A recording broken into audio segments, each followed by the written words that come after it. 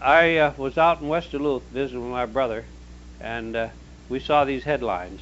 I assumed then that there would be a lynching, and there was. The mob, there were 6 prisoners in jail. By the daybreak, they had only lynched 3, and they were all exhausted. But there were women and children in the mob. The next night after the mob, the white people said they were going to run all the niggers out of town. And I remember I had just come back from the war then, you see, and we decided that we'd just barricade ourselves in our house. And I was the only one who had a gun.